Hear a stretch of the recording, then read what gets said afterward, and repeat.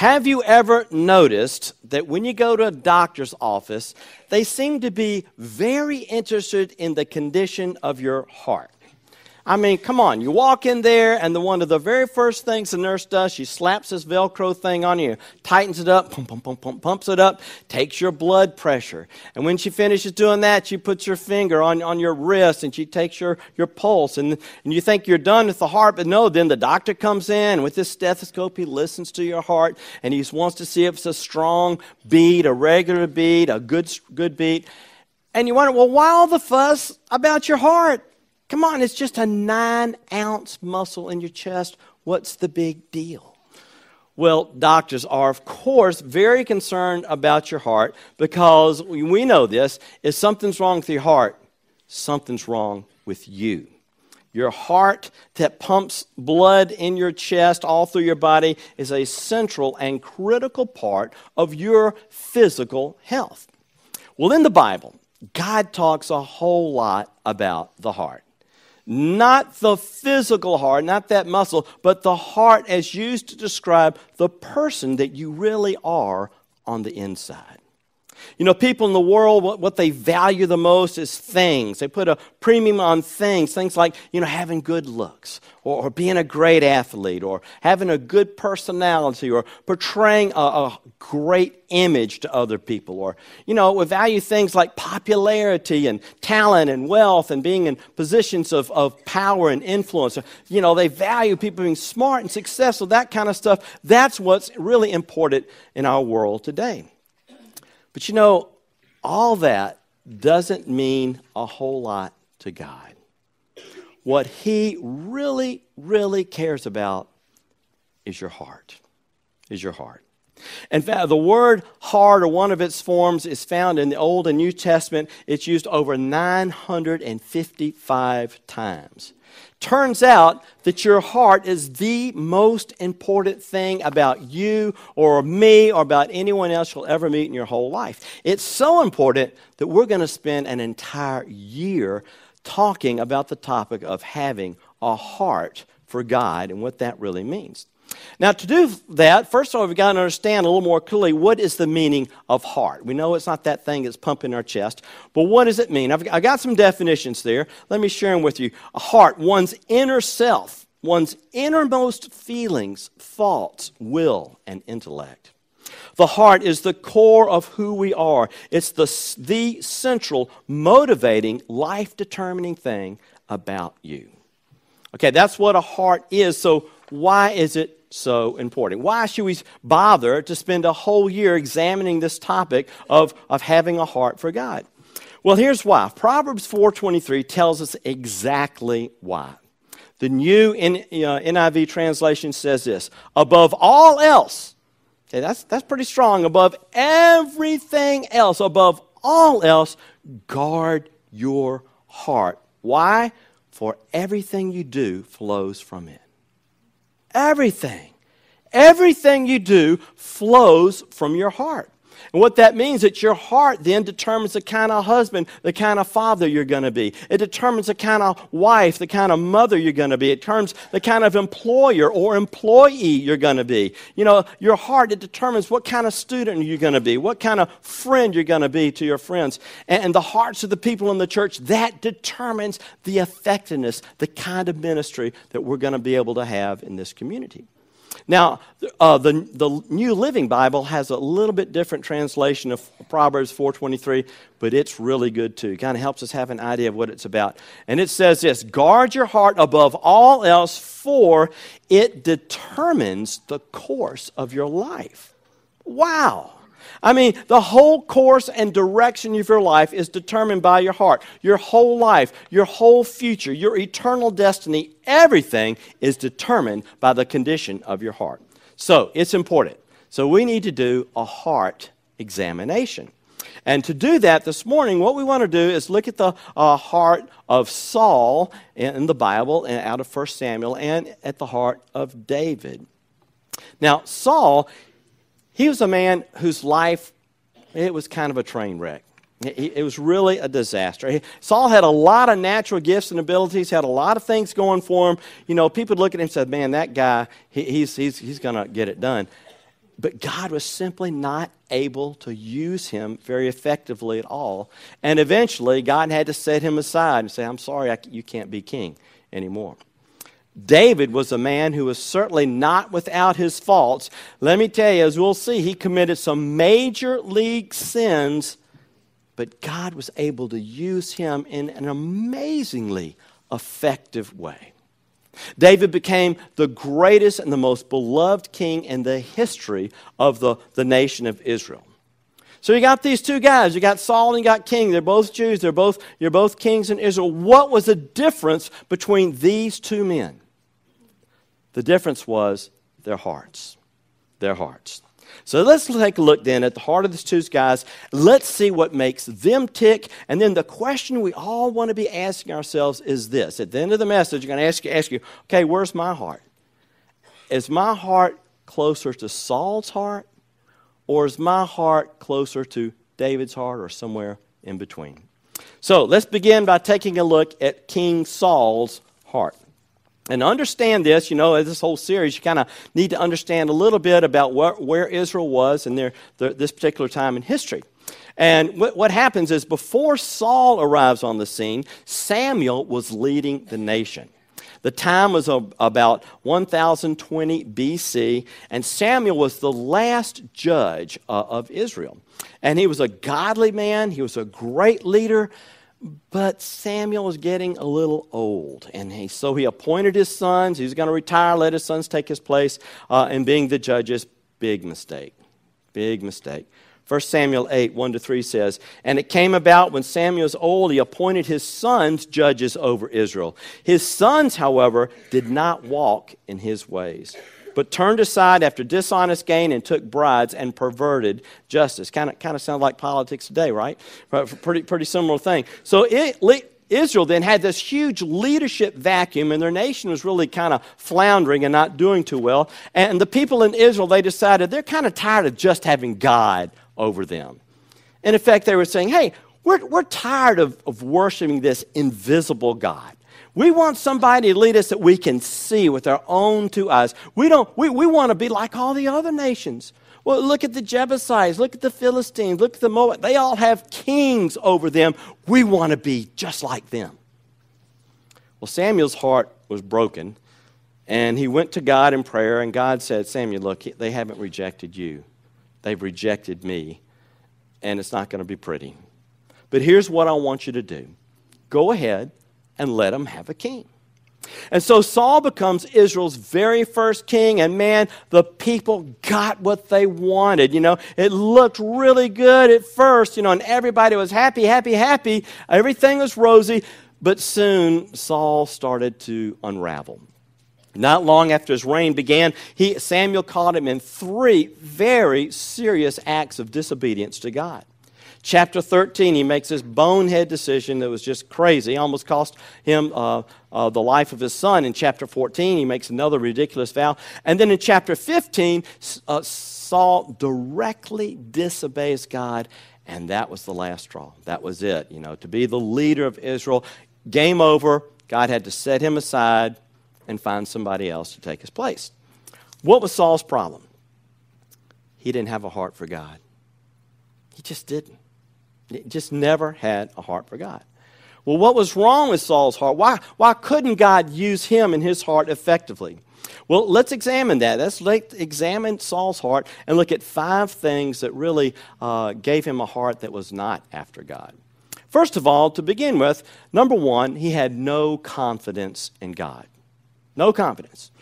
God shows Samuel that the king was to come. He had this elaborate, narrowing down process, and you knew this first king was going to come from the tribe of Benjamin. And they narrowed it down. It was going to come from the family of the Matrites, and then the tribe of the Matrites. And then it's going to come from them, from the tribe of Benjamin. And then God reveals the person in the family of the Matrites, in the tribe of Benjamin, who's going to be their king. And who was it? None other than Saul, the son of Kish. Picking up in verse 21 of 1 Samuel 10, we read, Then he, Samuel, brought each family, this is the whole process, of Benjamin before the Lord, and the family of the Matrites was chosen, and finally Saul, son of Kish, was chosen from among them. Now here's where it gets interesting. But when they looked for him, He had disappeared. So they asked, Lord, where is he? And the Lord replied, he's hiding among the baggage. Now, that's pretty hilarious. I mean, it's just unbelievable. Now, earlier, God had revealed to Saul in some spectacular, in some supernatural ways that he was going to be there. He would be there to empower him to serve as king. But here, when the time for his coronation came, the time for him to step up and be king, Saul's down there in the baggage department, hiding around underneath suitcases. He's scared to death. He has no confidence in God. Now, God has shown Saul, again, he's going to be with him, he's going to give him the strength, but when it's time to step up to the plate and be the king, Saul chickens out and he's hiding behind the suitcases. Why? Here's why. Because his confidence only went as far as his own abilities. His confidence only went as far as his abilities. His real confidence was actually in his own ability and what he himself was able to do. And he knew that he didn't have what it took to be king. He knew in himself he couldn't do it. But instead of trusting God, instead of leaning heavily on God, having confidence in God to do it, he panics. He completely panics. He tries to hide from the task and run away from what God is calling him to do. And we see this time and time again, and Saul is just a pattern he does. His confidence goes only as far as his own abilities.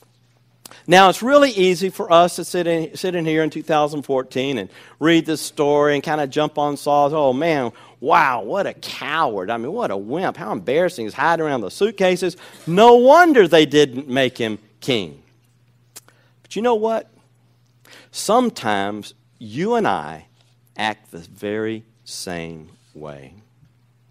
We can live our Christian lives thinking it all depends on us. It all depends on what we can do, that it's all up to us. And yeah, sure, we can be confident about taking on that tough task at work. We can be confident about jumping into some ministry and doing it, or making your marriage work, or being the dad or the mom you need to be. We can be confident, hey, I can handle this crisis, as long as we feel like we've got what it takes to do it. But if it's beyond us, we feel, hey, it's beyond of what we can do, instead of trusting God, it's real easy to just start to panic.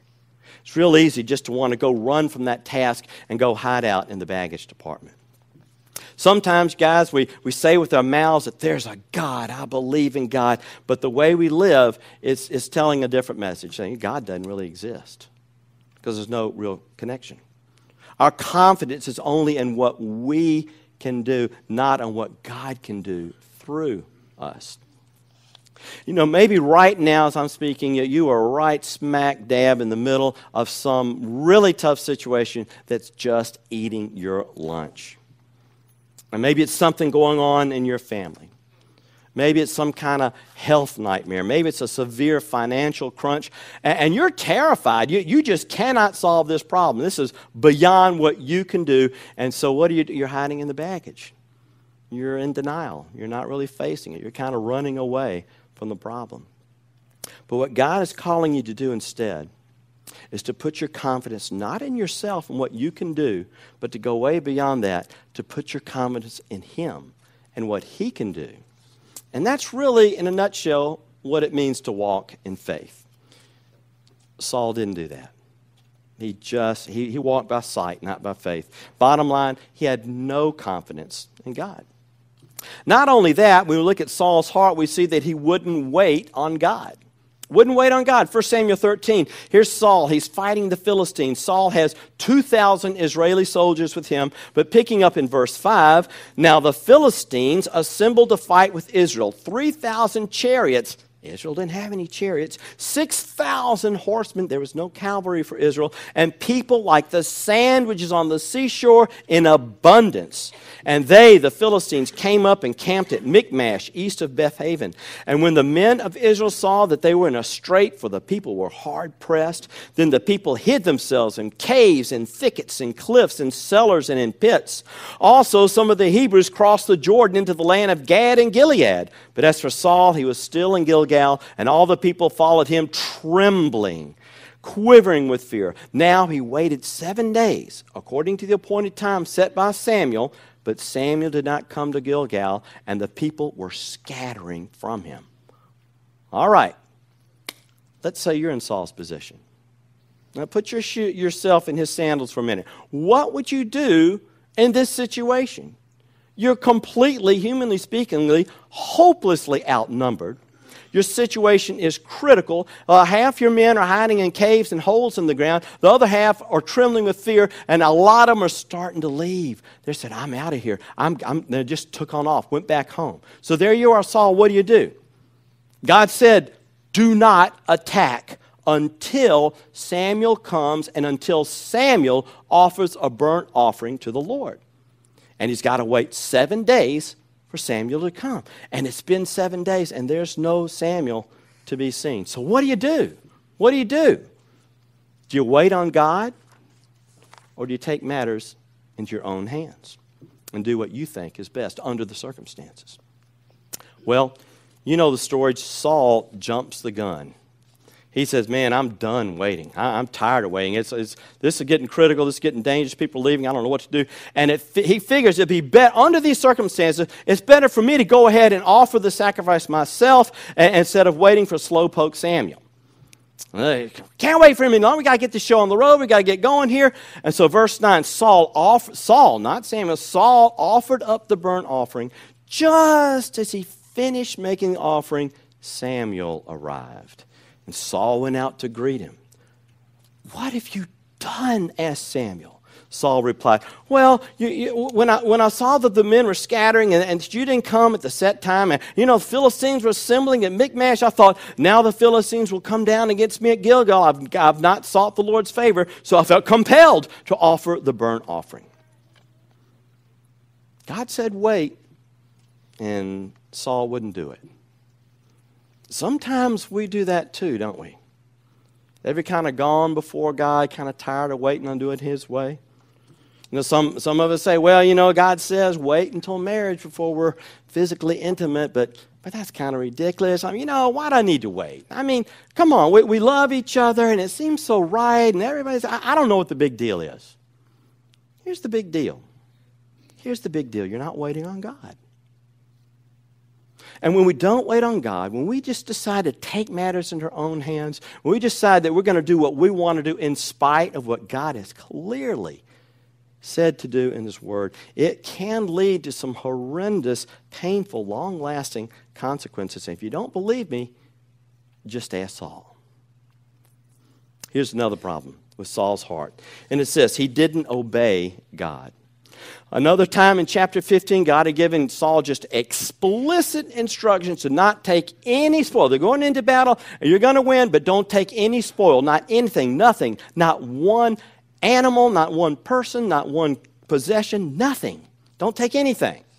So Saul goes into battle, just like God said they would. They win, and Saul's looking around and says, we've won this battle. We've beat the Philistines, and look at all these sheep, they're just sheep, and we could eat them. We could feed our hungry people. I don't see anything wrong with just keeping them for myself.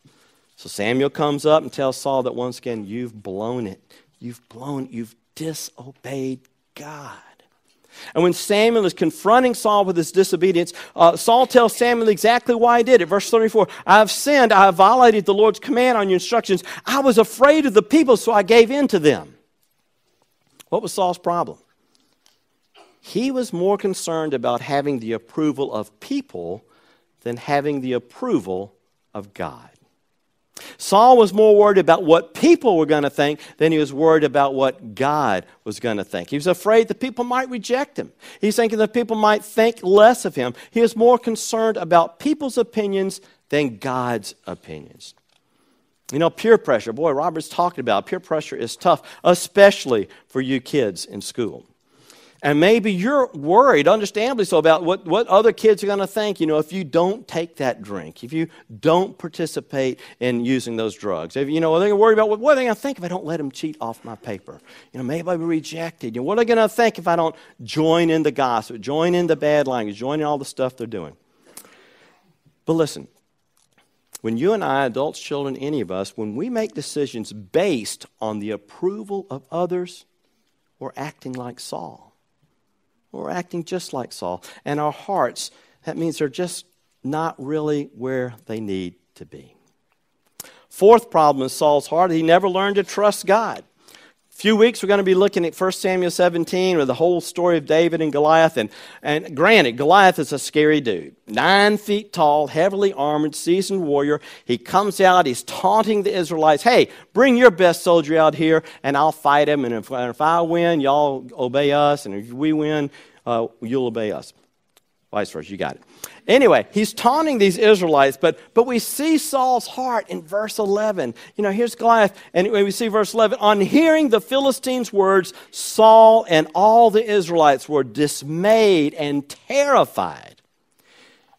You see, Saul focused on the giant problem instead of on the greatness of his God. Consequently, he was dismayed. He was terrified. He never really learned to trust God with the challenges and with the difficulties that faced him in life. Here's the deal. He faced life as if there was no God. He's kind of a functional atheist, okay? He acknowledged God with his words, but he lived his life in such a way as if God didn't really exist. And then the fifth problem with Saul's heart was that he would not genuinely repent of his sins. When Saul sinned, he was quick to say, oh yeah, I'm sorry. But he always had an excuse, a rationalization, a reason. Well, this is why I had to do it. And it seems like the thing he was more worried about than anything, or more sorry about than anything, was the fact that he gotten caught. Was the fact that he's going to have to pay some consequences. But you never, ever get the sense when you're reading about Saul that he had a heartfelt, genuine sorrow in his heart concerning his sins. So in summary, it kind of seems like God had the same kind of issue or problem with Saul as Jesus had with the Pharisees. Because in Matthew 15, Jesus turned to the Pharisees and says, you hypocrites, Isaiah was right when he prophesied about you. And here's the deal. Here's how they're similar. These people honor me with their lips, but their hearts are far away from me. That's Saul's heart. That's what it looks like. Okay, let's shift gears. Now let's look at David's heart. Now, what happened is when Samuel arrived on the scene to see that Saul had not waited for God, but had offered the offering, and he says to him, you acted foolishly. You have not kept the command the Lord gave you. Listen to this. Now your kingdom will not endure. The Lord has sought a man. Listen to the description of the guy that God has sought.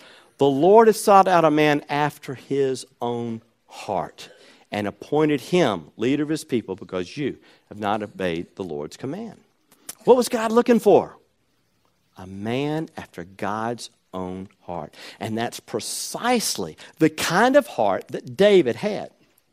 But what does that really mean to have a man after God's own heart? Chuck Swindoll says it well. He says this, what does it mean to be a man after God's own heart? Seems to me it means that you are a person whose life is in harmony with the Lord. What's important to him is important to you. What burdens him burdens you. When he says go to the right, you go to the right. When he says stop that in your life, you stop it. It means you are sensitive to the things of God. Good description. So let's examine 5 characteristics then of David, a man after God's own heart. First of all, he was humble. He was humble. After God rejects Saul from being king, he tells Samuel that he selected a new king from the family of a man by the name of Jesse. And Jesse lived in this old little town called Bethlehem, okay? So Samuel goes to Bethlehem, and Jesse introduces him proudly to his 7 sons, thinking one of them might be the one God has chosen to be the new king. First son stands up, the firstborn, Eliab, striking looking guy, tall, rugged. He's a soldier. He looks like the kind of guy that people would want to follow. And God says, nope, that's not him. He's not the one. Verse 7, but the Lord said to Samuel, do not consider his appearance or his height, for I have not chosen him. The Lord does not look at the things man looks at. This is so good. Man looks at the outward appearance, but the Lord looks at what?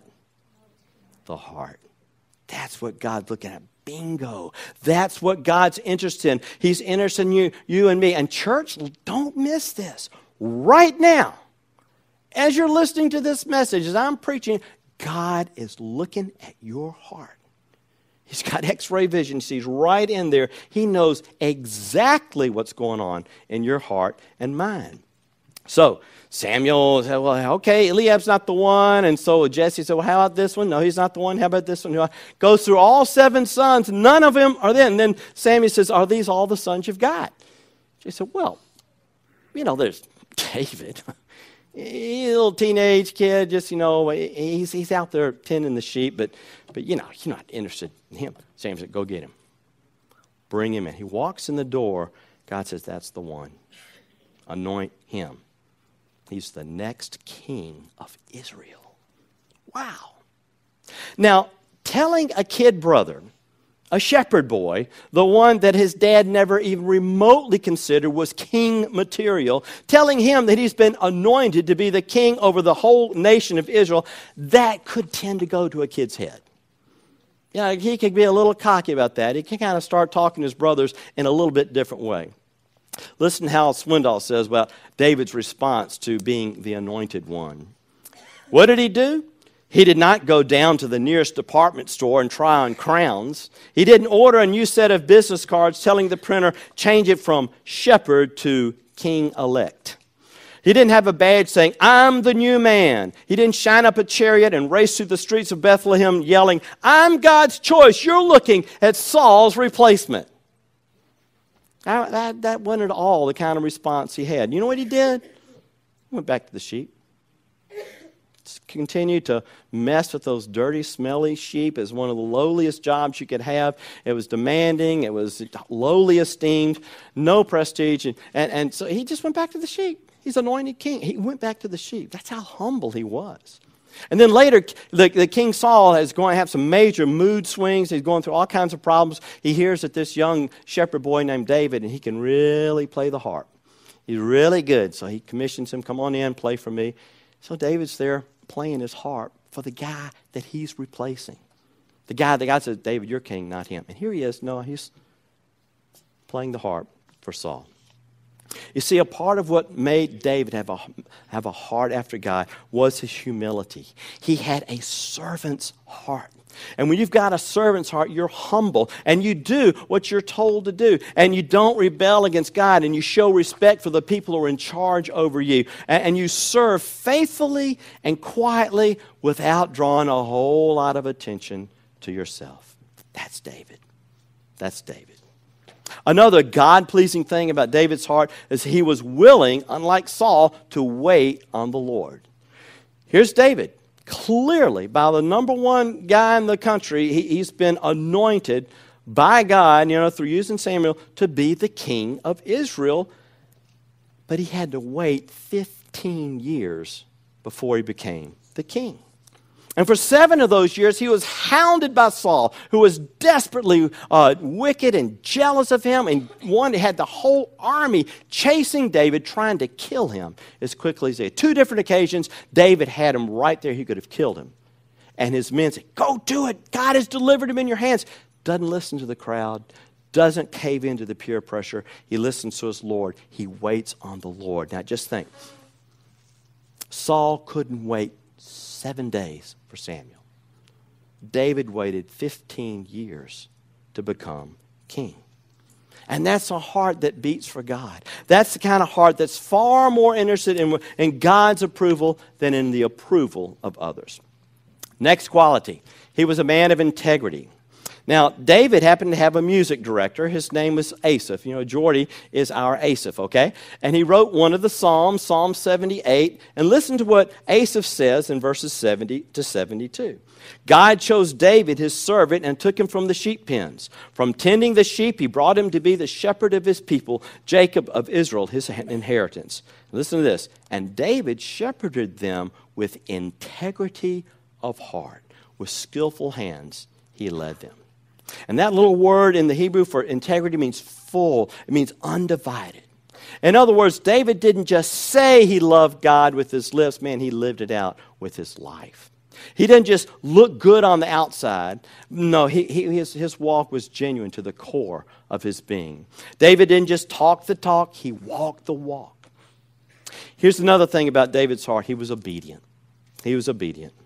You know, one of Paul's sermons, he's given a sermon in Antioch, Pisidia, and in Acts 13 he says this, kind of rehearsing the history of Israel. After removing Saul, God made David their king. He testified concerning him, I found David, son of Jesse, a man after my own heart.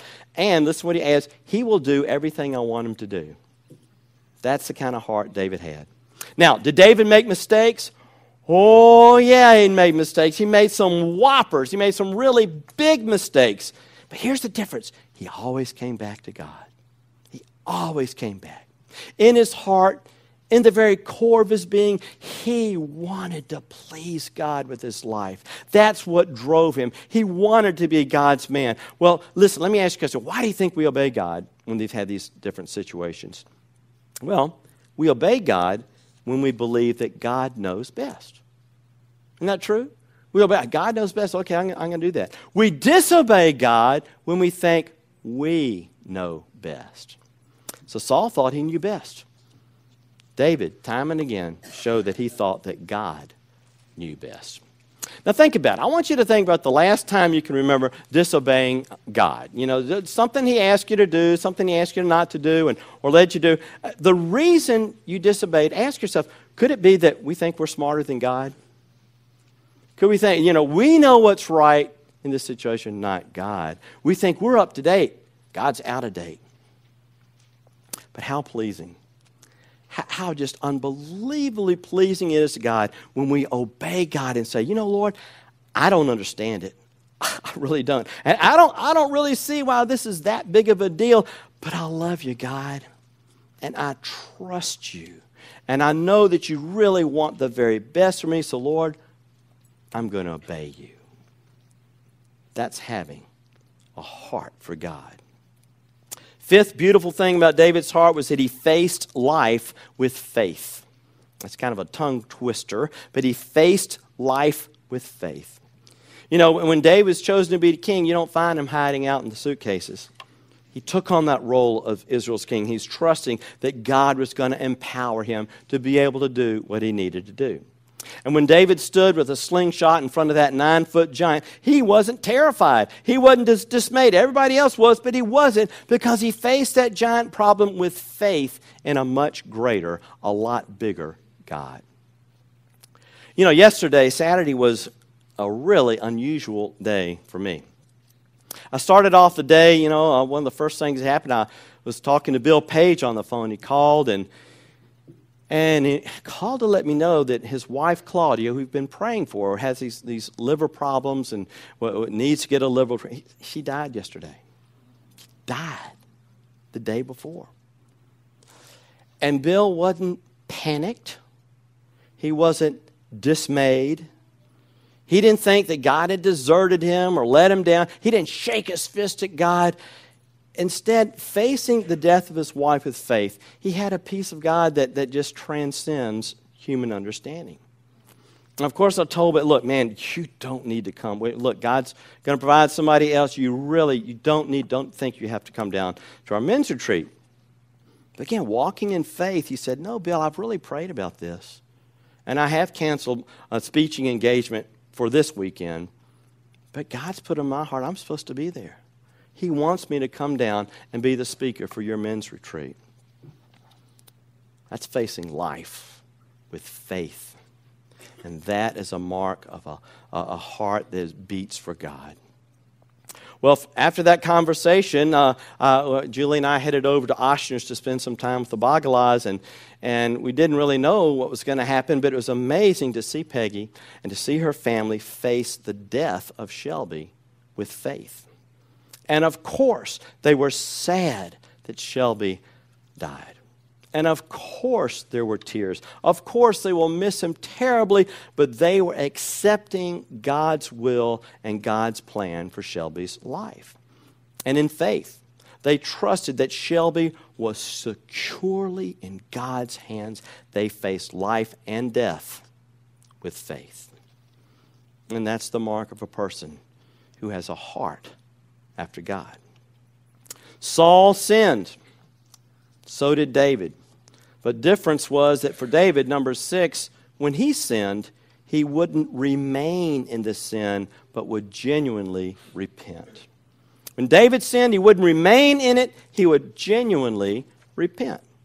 Now, we need to understand that having a heart after God doesn't mean you don't sin. It doesn't mean you don't make mistakes. Sometimes we make terrible mistakes. But having a heart for God does mean is that when you do sin, you don't remain in that sin. You don't keep swimming in that pool. And it means that you're not able to be comfortable with that sin. It makes you feel bad. You don't want to stay there. You want to confess that sin. You want to repent it. You plead with God, give me the strength to not commit that sin again. You see, having a heart for God means that when you sin, you're not just sorry you got caught. You're not just sorry because, I'm going to have to pay some consequences. No, having a heart for God, it means that you're sorry that you've grieved the heart of God. And that you know that sin's been fully forgiven. You know that sin, whatever it is, been fully covered by the blood of Christ. But you're so sorry that your sin has broken your sweet fellowship with God. And you can't stand that. That feels so awful. Yeah, and so you confess that sin. You repent that sin because you love God more than anything else. And the very last thing in the world you want to do is to be out of fellowship with Him. That's the way David was. He committed some real whoppers of sin. And after his sin with Bathsheba, he humbly comes before God and sincerely prays. You need to read Psalm 51. You need to read Psalm 32. These beautiful psalms of genuine repentance. But in verse 10 of Psalm 51, he says, "Oh, God created me a pure heart, undivided in devotion to you. Oh, God, renew a steadfast spirit in me."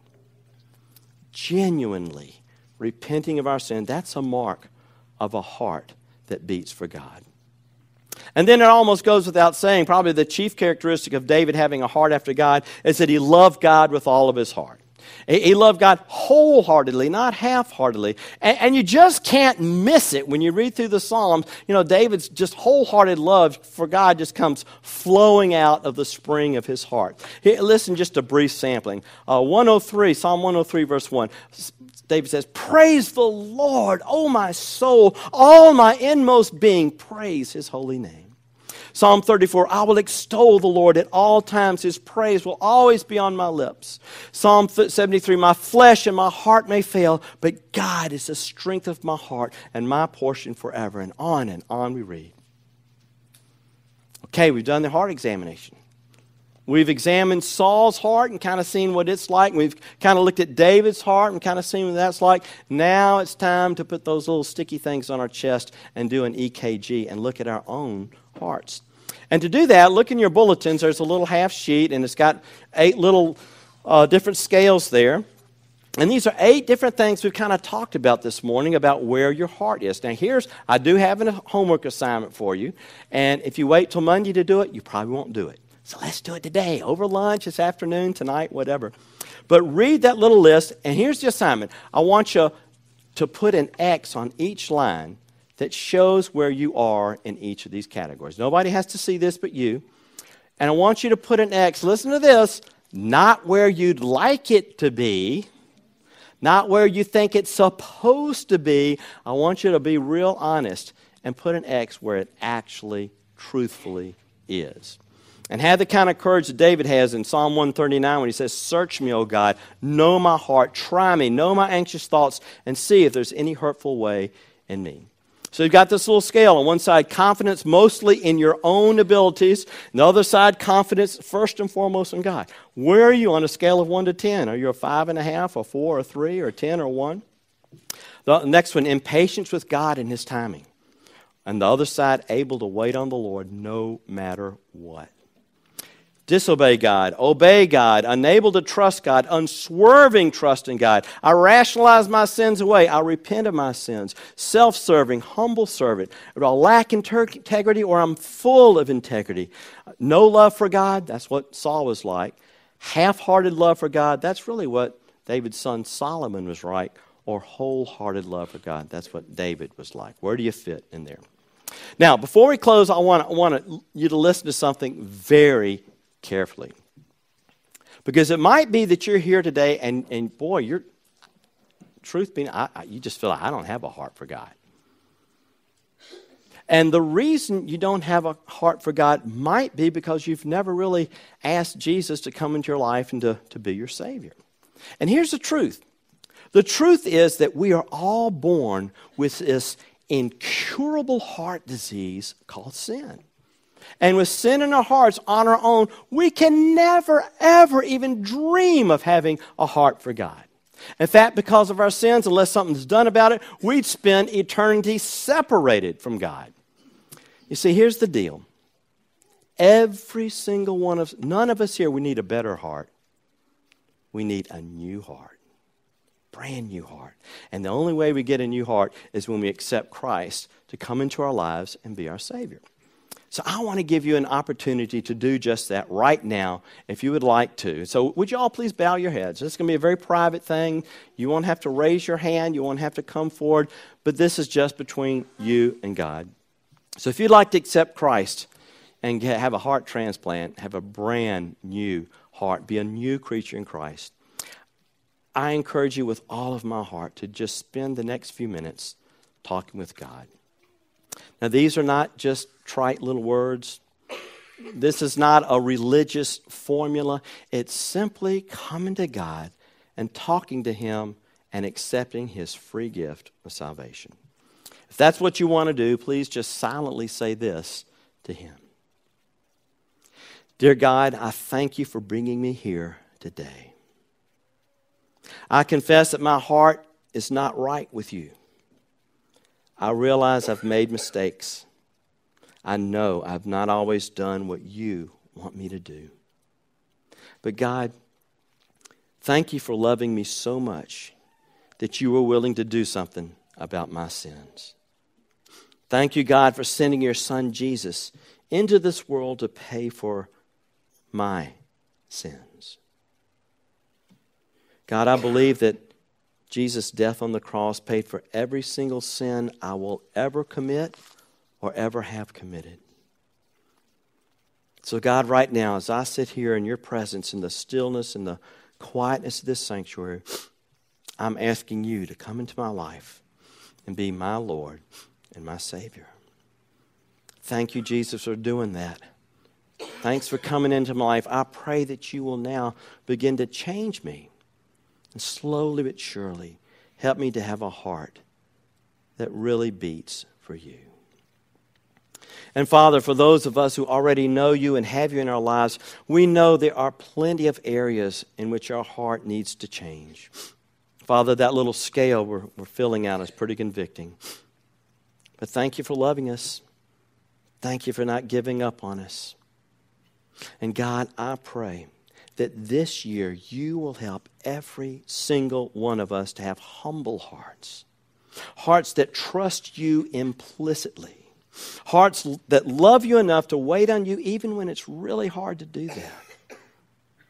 Help us to have hearts that long to obey you and to trust you and to serve you. Help us, Father, to be a people who love you with all of our heart, with all of our soul, and with all of our strength. And in the name of your Son, Jesus, who died so that we could live, we pray it. Amen.